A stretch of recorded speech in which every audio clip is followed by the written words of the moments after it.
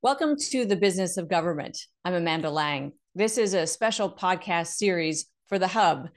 On it, we're aiming to take a closer look at how our governments function in Canada. Things like their effectiveness, but also their failures.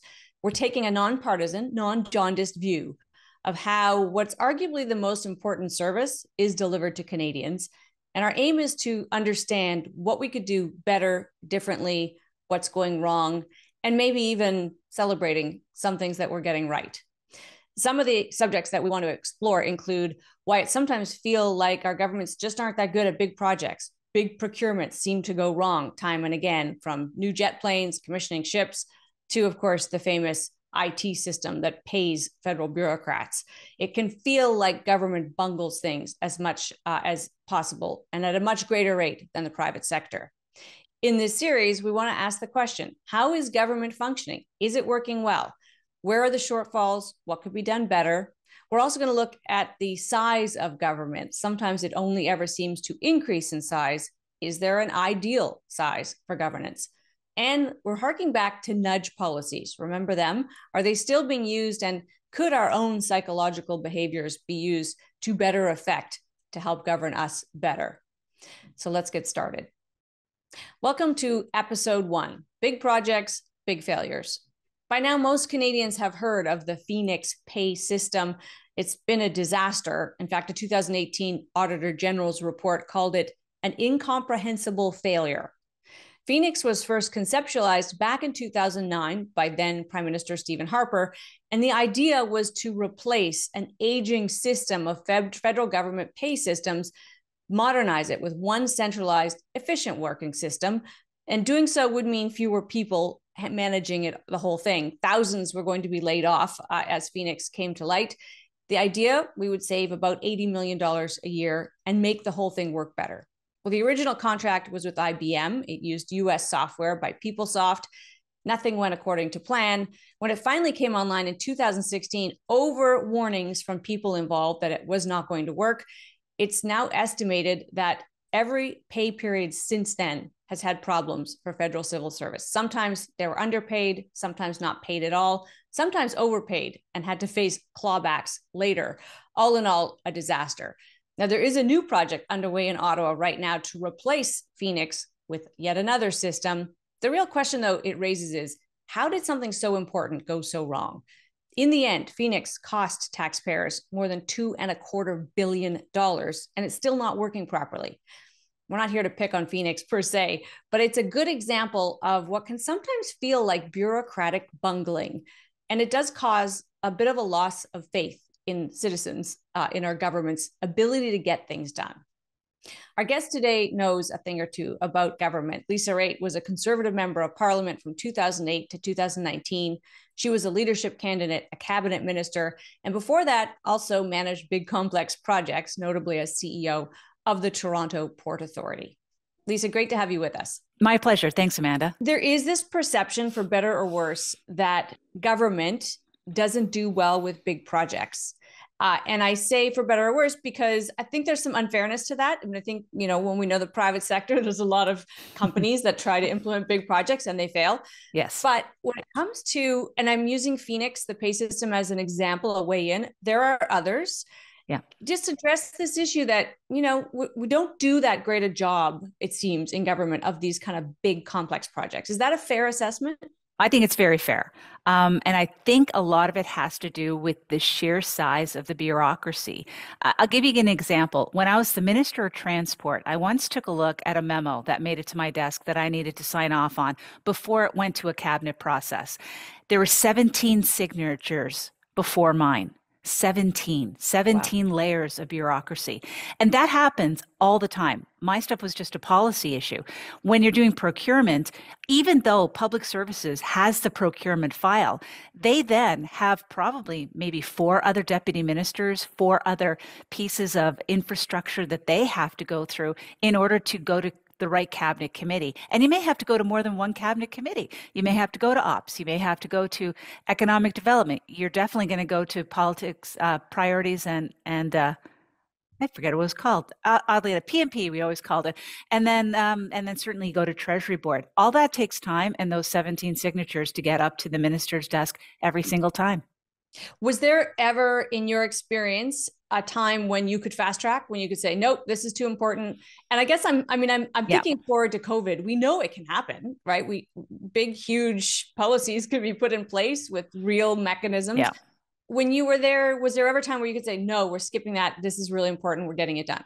Yeah. We did that on Lac-Mégantic and we did that on Champlain Bridge because it literally was falling down and you had to move quickly. So in that case, there was a very streamlined process. PCO got involved, PMO got involved. In my case, I was told for Lac-Mégantic, I could have a slot on the cabinet agenda whenever I needed it, whenever we had the regulations ready, and we fast tracked. I want to point one other thing out too, Amanda. I can't fault the bureaucracy for creating this scaffold of process. The reason being is that the best defense to an Auditor General's report, to a parliamentary budget officer's report, to litigation itself from those who weren't successful in the procurement is to point to a fulsome process. Now, they may have gotten it out of hand, but certainly I can understand where they're coming from. Doesn't mean that I agree with it. And then you weigh the risk of moving quickly. And in the case of health and safety, you got to move quickly. So Champlain Bridge, Lac-Mégantic made a lot of sense to be able to fast track. So then I do want to jump to Phoenix. And I know you weren't the minister on the file, but it's been around a long time. Every department was touched by this. One of the things that really struck me about that kind of now infamous Auditor General's report of 2018, where they called it the incomprehensible failure, was there was this nod to the culture inside the bureaucracy. In other words, there was an unwillingness for people to actually stick their neck out and say, this is not going to work. Mm. What do you think? I mean, I know there's layers upon layers of kind of finger pointing that can go on with Phoenix. It's so mind boggling, though, that something that important went that wrong. And it's still going wrong. We can't even talk like it's past tense. It's still a mess. Yeah. What do you think happened? Well, I think what happened was prior to Phoenix, every department had its own pay codes. Every department had its own ways in which to be able to pay people. Some people get time and a half after a certain time of day. Some people get shift bonus. Some people work from home. I mean, it's a real labyrinth of different ways in which people are paid within the federal public service. At the time, there's 245,000 people being paid. So the idea was, let's put it all under one and modernize, because you're susceptible to so many cyber threats when everything is individualized. So one really safe, secure, cyber protected system. And what was interesting is it did come to us in our cabinet at the very end, and there was a discomfort and there was no clear go, no go. For us, it was a no go. It wasn't there yet. And we thought, arrogantly perhaps, we'd be back. And as a result, we'd pick up the file, figure out what's wrong, and move on from there. But there was some rumblings for sure. Whether or not somebody stood up and said, this is absolutely not going to work, I don't know what happened in the next government. So when we kind of talk about that and those 17 signatures you're talking about, where does the politics fit in? Because again, not unlike the bureaucracy, there is a little bit of kind of neck covering, to use a politer phrase, when it comes to kind of defending decisions. Absolutely. First, like jumping to defense procurement for a second, and even maybe Phoenix to a certain extent, you have to show that there's an economic benefit to Canada for all of these procurements. It is now drilled in our head that if we're going to spend $22 billion a year in procurement, that we should be leveraging that for Canadian domestic economic growth. And we agree with that. It's always been the Canadian way. But that means at the front end of decision making, you're totally going to have political play. Let me say, not interference, it's political play. Some people will use it as a wedge in an upcoming election, saying we don't need to do this. Then when it's decided the project moves forward, you would hope that politics doesn't come into play. And I'm here to tell you it does. And it does in this sense. If you have a multitude of ministers and a multitude of deputy ministers who are all interested in the project, which is oftentimes what happens with these big procurements, including with Phoenix and implementation, it doesn't take much for one department to stick their heels in and not cooperate. And I've seen it happen. And it could be Treasury Board. It could be. And when you say not much, what would be a motivation? What would be a motivation? In some cases, they may not agree with the underlying purchase, and they want to make sure their risk assessment is it's not as clear cut for them that this is the right direction to go in. So they're doing extra tests and extra testing of the model, that kind of stuff. Or they just don't assign the resources to it, and you can't get the work out of the department. There are lots of ways to slow a file down to to glacial pace within the federal service. And if you don't have anyone at the top saying, come on, move it, I got to get this done, Yeah. project managing, it's just going to kind of float around. So I guess that leads my brain to think, are we leaving people in the right positions long enough? Are we staffing the positions well? How did, like, when you think about how you interacted with in your ministries, your bureaucracy, time was when those were the folks, right? They knew everything, and ministers really relied on their deputy ministers and on the senior civil servants to tell them what to. Is that still true? Do we still have that level of kind of expertise? You do. And you've hit it on the nose, though. I mean, one of the complaints I've always had is that it takes a while to become a subject matter expert, especially in a lot of these portfolios. And I often found that sometimes we shuffle the deputies and the ADMs, the assistant and associate deputy ministers who really hold the knowledge for the deputy minister. We shuffled them. We moved them around an awful lot. There was a lot of cross mobility, and you kind of lose that momentum on the file as the next person coming in relearns it. I found that your deputy you would have for a while. There was really good permanence because a cabinet minister and a deputy minister really have to work well together, and you form a partnership. You don't break that up unless there's movement of the minister from one portfolio to another. But the director generals oftentimes stayed where they were as well. It's the ones that move the file are the assistant DMs and the associate DMs. They move around a lot. They move around a lot because they're looking for experience so that they can move up to a deputy position. But it's like, imagine if you had a project manager that changed every 2 years on a multi-year implementation of a project. My God, private sector would be, apoplectic. It would be really difficult to get things done.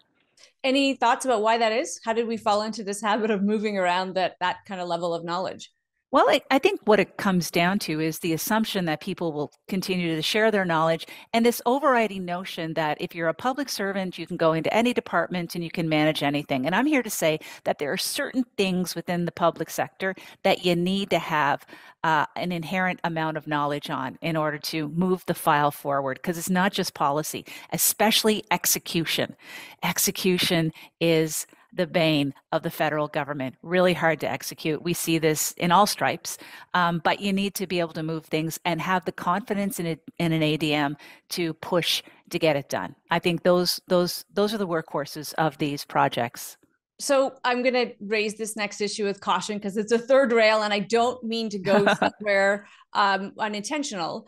But in my experience in the private sector, the notion that workers are interchangeable can be driven by collective bargaining. In other words, a kind of a union mentality is a worker is a worker. We think of jobs as positions, not people.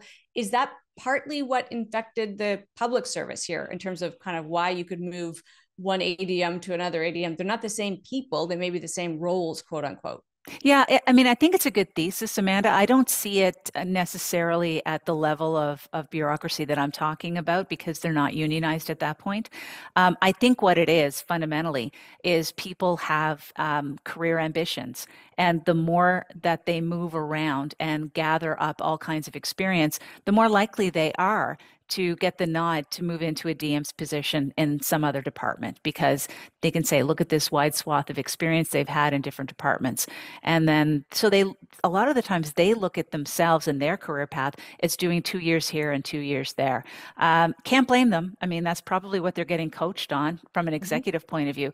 But I don't think it's actually in the best interests of these major projects. I would love to see a world where you're assigned to a project from top to tail until it's done and in the ground for the Canadian citizens. Interesting. That'd be an interesting innovation. Another kind of piece of this on the outcome side of it is, and I guess this goes to the politics, but also probably how we measure our benchmark success.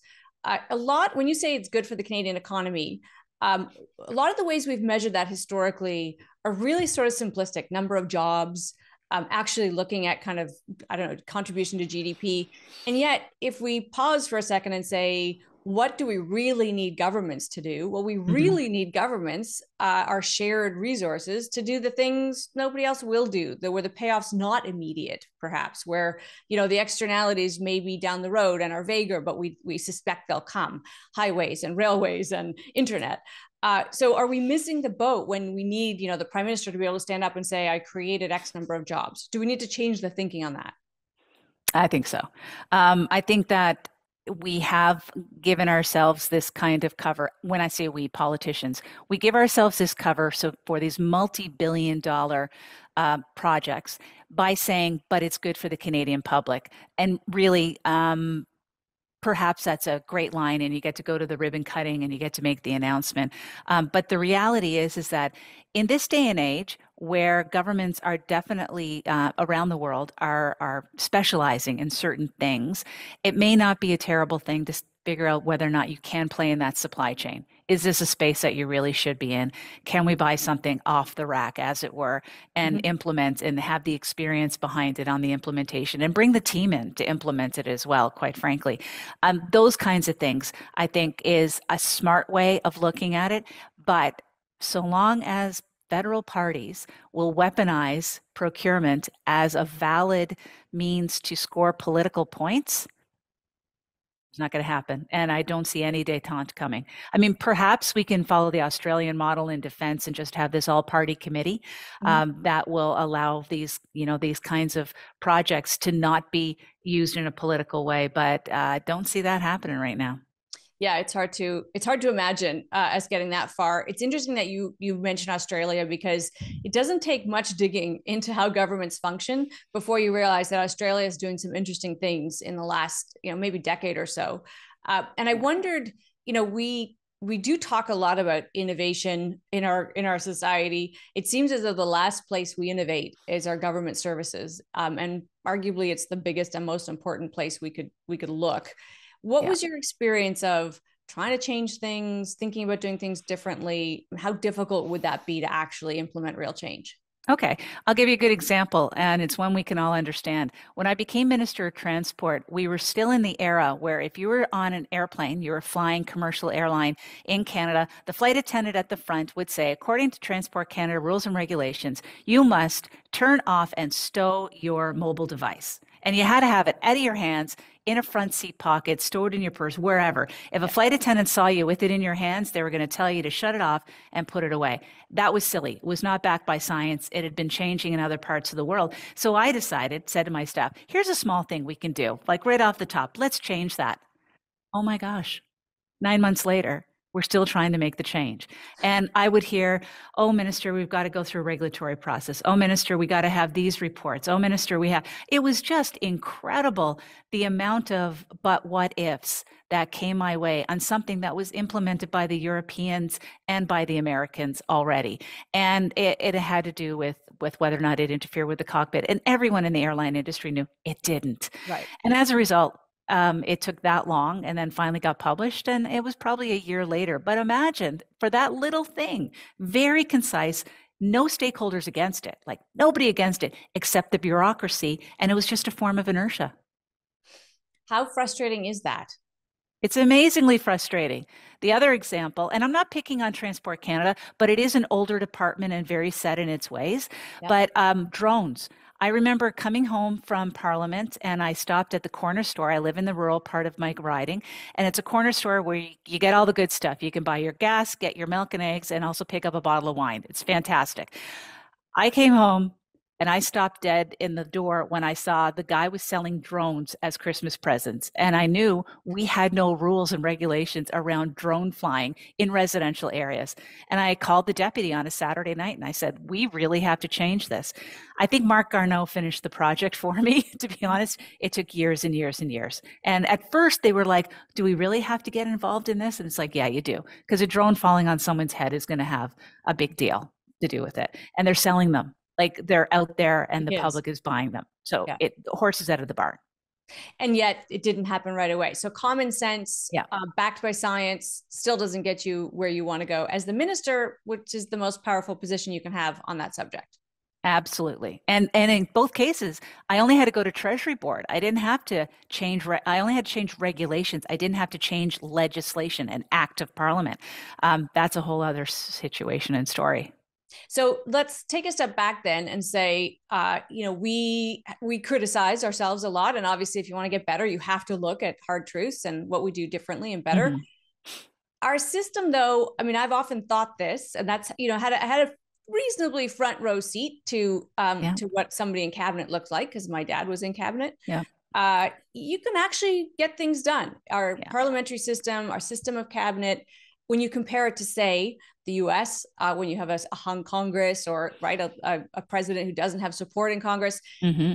would you agree that for all of our flaws, there we do in Canada at least have the ability, in theory, on paper? I don't know. Are we wasting it to actually make real change? Okay, first part of your question, 100%. And I think that's what gives us the edge over the Americans in the Inflation Reduction Act. Right. Because if you are a prime minister with a majority, either by election or by agreement, you have a lot of power. And you can short circuit process, or you can focus the resources to streamline the process and take away all that middle stuff of 17 signatures, for example, and just assigning specific times and really get the timing done. So the prime minister can do that. The question is, will a prime minister do that? That's the difficult question. There are pros and cons to that. I know you may not have been going here, but when we think, and you did allude to kind of playing in the supply chain, I don't know if this Mhm. was the reference, but we are now seeing a federal government that is spending billions over time to attract Volkswagen here with a giga plant, battery plant. You can make an argument on both sides, but there wasn't a lot of debate about that. That's a big spend with no debate. So I guess on the one side that backs up what I just said, which is the way Yeah. our government functions. You can get stuff done, but on the other Yeah. hand, you would say, is that really democratic? Is that really what we want a government to be able to do? That's our parliamentary system. I still think it's better than the United States, quite frankly, because we can move forward on things that are important that we all agree on. Now, there may not be I would say broad-based agreement on the amount of money being spent on it. But I can tell you from talking to people who were very close to this transaction, both federally and provincially, it was a bloodbath. I mean, the hand-to-hand combat to get and land this project in Canada, in that location, I think was breathtaking, is the word that I heard. They'd not seen anything like this before. And it's almost harkening back to the way it was when we were trying to procure masks or vaccines or whatever. Like the world is competing for these things hard. And the Right. reason being is that public policy is driving economies and decisions, not the markets. So it's a completely upside down world where the public policy is saying, this is what you're going to do. Market's saying, I kind of like the way it is. We need your money. And the governments go, okay. And now everyone's competing with Kentucky and Tennessee and everywhere else. So it's not going to get easier.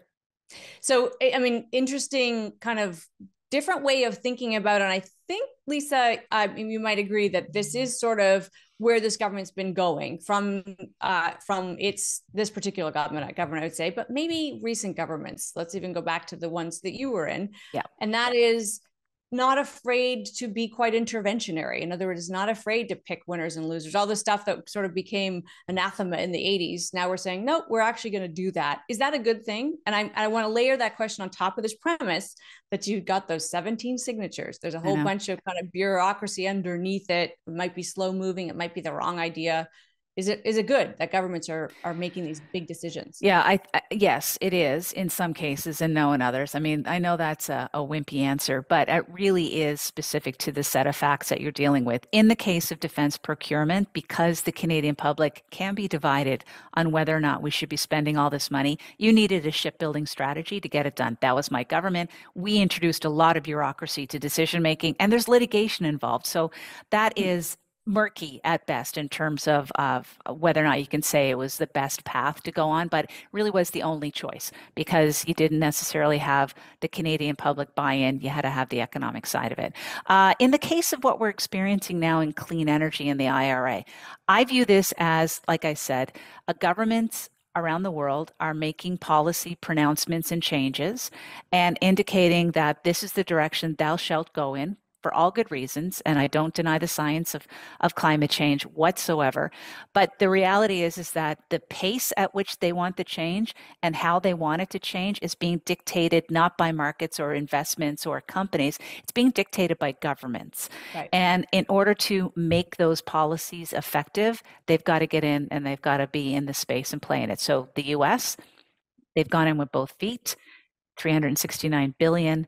But can they build stuff? Like, that's the question. In Canada, lower amount, but we do have abilities, if we choose, to short circuit some process. Now, where my gripe is with this current government is they're leaving LNG and natural gas on the table, which I think is a very bad policy decision, not shared by other countries in the world, which could have an economic benefit that would allow for the funding of these other kinds of transitions that we want to do. And that's a case of public policy making a decision as well to the detriment of the economy. And I know the Conservatives are going to run hard on it. Although this, of course, gets to, one of the big kind of thorny problems when you're trying to pivot a resource-based economy, if we can call it that, because I mean, as well as anyone that our resources are a relatively small part of our economy. We talk as though it's enormous, but it's an important part. Yeah. There is kind of a reality of governing through this that says, look, we're not going to actually just upend tens of thousands of jobs and industries and sectors. We're going to do this thoughtfully. Maybe LNG is a little bit of a kind of an olive branch in that direction. I don't know, but that to me, that's one of those super complex things about governing that we maybe have to give people credit for. I agree. I'll give you the difference, though, between the United States and Canada and how quickly these supply chains are setting up. When you go down to Houston and you talk about what kind of investments are going on in the space, either clean energy or renewables, their whole attitude is, let's go. We're ready. We're excited. And in Canada, you've expressed exactly what the attitude is in Canada, which is we really hope for an orderly transition.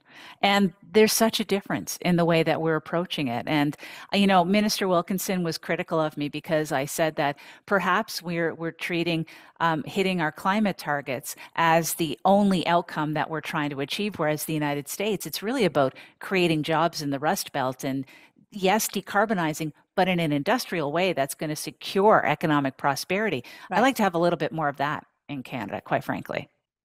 So with all of this conversation, I can't ignore one of the phenomena for the last few years, and that is that our government is getting bigger. Yeah, I know. And we're going to kind of drill into with experts on this of is there a right size for government? But what we have seen, of course, is that the majority of job creation has been public service jobs, public sector jobs of a variety of types. And we should remember that can include healthcare workers and educators. But do you worry about, given what we've already been talking about, a kind of a lack of leanness, a lack of focus sometimes, too much bureaucracy? Do we worry when we are actually adding bodies to the mix? I do, because if you're adding bodies, they have to have a job, and sometimes they'll make their work. They'll make more process in order to be able to get a project done, and they'll put more. Every MC, every memo to cabinet that came to cabinet always gave an indication of how many FTEs were going to be needed. That was always the bulk of the money that you needed. It was always about having bodies attached to policy decisions in order to shepherd it through the process.